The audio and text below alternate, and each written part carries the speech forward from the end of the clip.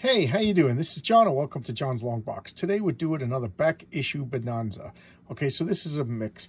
This is Enchanter. This is the finishing off the story that I showcased Enchanter number 2 by Don Chin a couple of weeks ago in one of my daily videos, and he graciously sent me the rest of the comics to finish off the story. So I did not order this. This was sent to me by Don Chin, who, by the way, is going to be showing up on a live chat one of these days. I don't remember the exact day.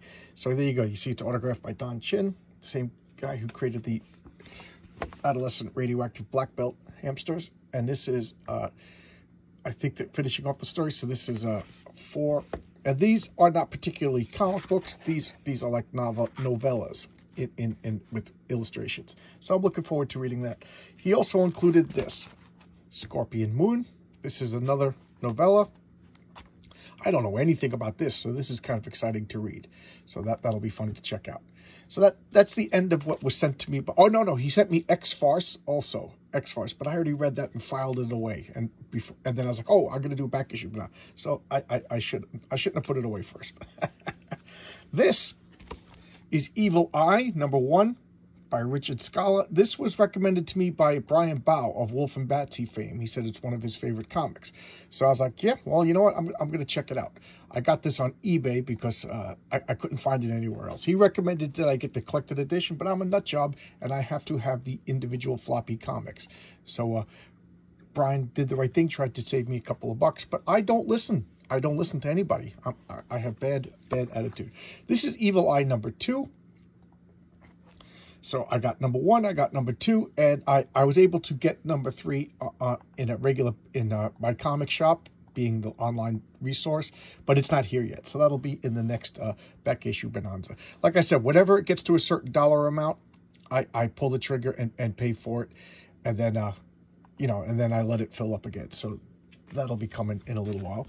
This, I can't believe I started getting this. I said that old DC Comics was like a hole in my collection, a weakness that I have, and I never got Western comics before as a kid. I liked Westerns. I used to watch Westerns with my dad, but comic books were for superheroes, so I did not get Western comics. And even Powwow Smith, I think it was my last DC Universe Presents. I was like, I don't even know who this character is. Well, here he is. I don't know if it's his first appearance or whatever. But what is this? This is All-Star Western number 1. It later turns into like weird Western where like Jonah Hex is from. So I was collecting Jonah Hex, and I'm like, I should get him from the beginning. So I got this. It wasn't too expensive, so I'm not complaining about it. Okay. Star Wars number 8. For some reason, I forgot to get number 7, so number 7 will be in the next back issue bonanza. And this is where I started having I had problems with this comic from the beginning because if I remember correctly, it was created from stills and storyboards before the they started working on it before the movie even came out, so things don't look like the way the comic did, and that bothers me. When you're a total freak, that kind of stuff bothers you. So I collected the comic, but it was like angering me, like irrationally angering me. I told you I was a weird kid. So number 7 was the first issue that was made up just by Marvel, and they introduced Jackson, the Green Rabbit guy, and I don't know why I skipped that one. So now I bought that. So now this is it. I think I got up to 12 originally as a kid, and then I stopped because it was just driving me crazy. And I'm not a fan of science fiction comic books. I am now, but at the time I wasn't. See, here is All-Star Western presents The Outlaw.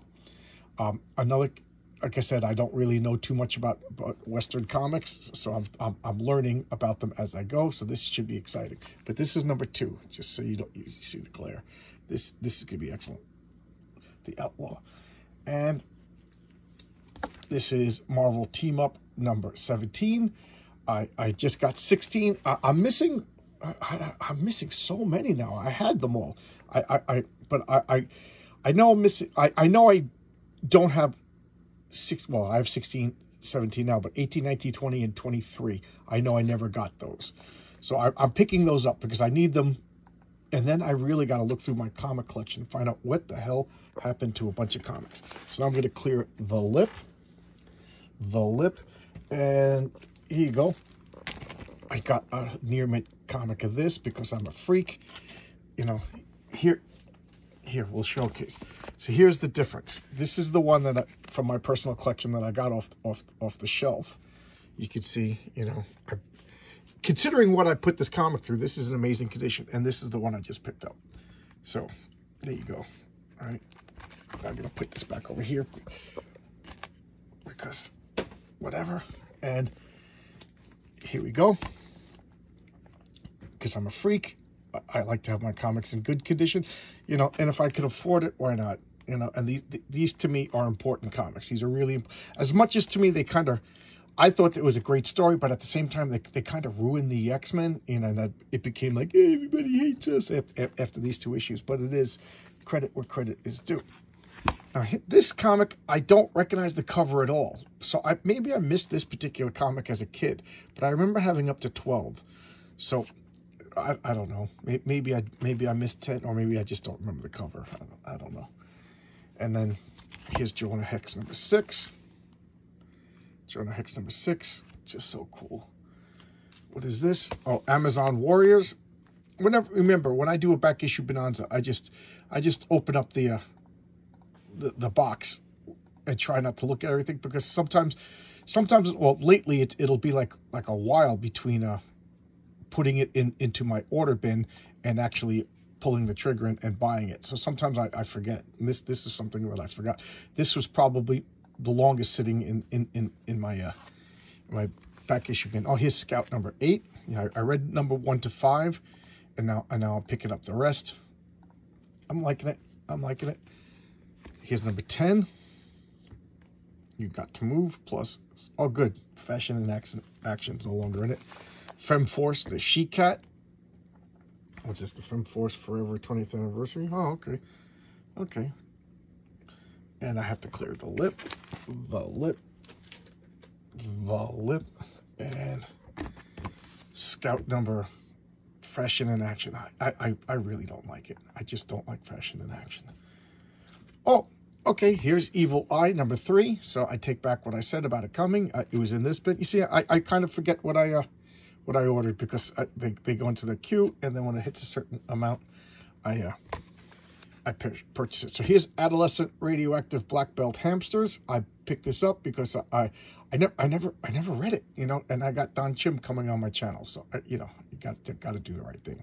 Got to do the right thing. Got to read. Got to do your homework. Here's Jonah Hex number 5. And oh my God, I have this. I have this. Why did I buy this? Now I have 2 oh, and it's kind of beat up. Oh man, it's kind of beat up. Oh, it says good condition on it. I didn't notice that. I never would have bought that. So I'm pretty disappointed in this, but that's my own fault for not paying attention. Here's Scout number 6. That's a great cover. That's a great cover. And this is the last in my new back issue bonanza. This is Scout number 9. Good.